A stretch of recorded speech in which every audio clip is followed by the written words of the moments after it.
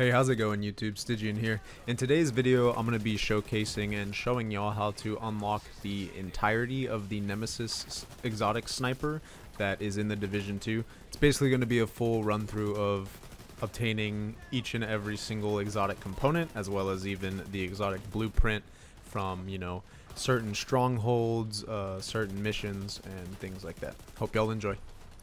If this guide does help y'all in any way, shape, or form, please feel free to leave a like and subscribe to the channel for more Division 2 content.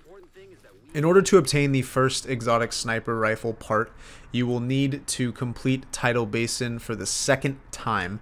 Now, at a point in the stronghold, your objective will be to take out one turret.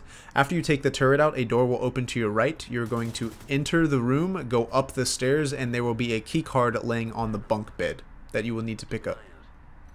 Once you've collected the key card, you will then want to proceed through the stronghold until you get to the hovercraft section of the stronghold.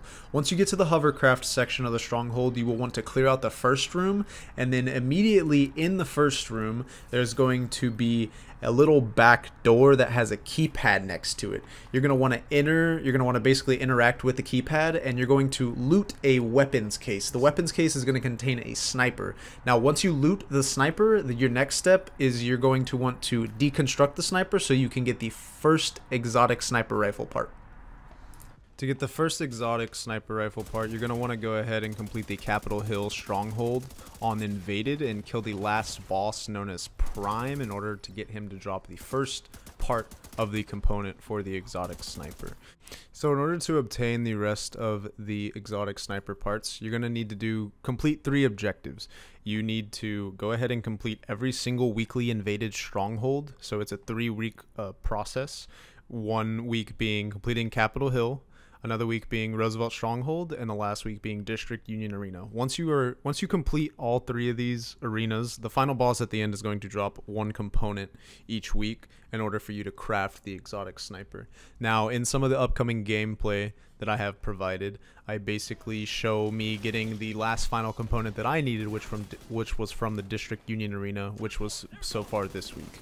And basically, like I said, I just killed the final boss, and I was able to obtain the last component that I needed to go ahead and craft the exotic sniper, known as Nemesis. Now, to get the final piece, which is the blueprint for the exotic sniper, immediately after you complete the District Union Arena, you're going to want to go to the Grand Washington Hotel, change it to an invaded mission, and do it on... So I did this on challenging. I'm not sure what else it can drop from, but I would just assume, just to be safe, do it on challenging. And basically, as soon as you get in the district, or as soon as you get in the Grand Washington Hotel, you're going to go ahead and bypass the first area and even the second area, and then once you get into this third area, you're going to have an objective, which is to basically kill one of the first bosses in the mission.